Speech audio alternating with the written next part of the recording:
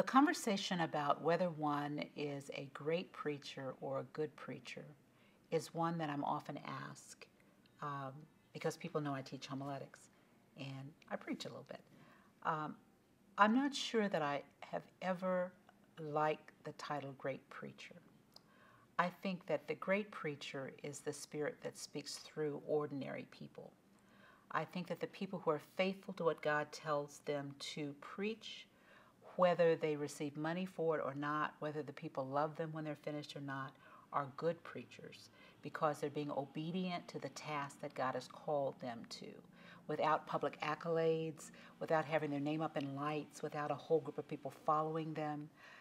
Because I think that sometimes if we look at the prophets in the biblical text, so we're talking about biblical texts now, they didn't have a big following, but they were faithful to God saying this is a hard word to give someone.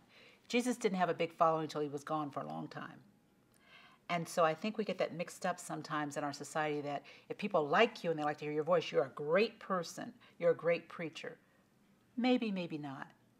But a good preacher does the work that is required to be able to feed God's people. And sometimes there are people who preach week in and week out to one person. And sometimes there are people that preach week in and week out to 1 million people. Sometimes there are people that don't have websites. Sometimes there are people that have websites.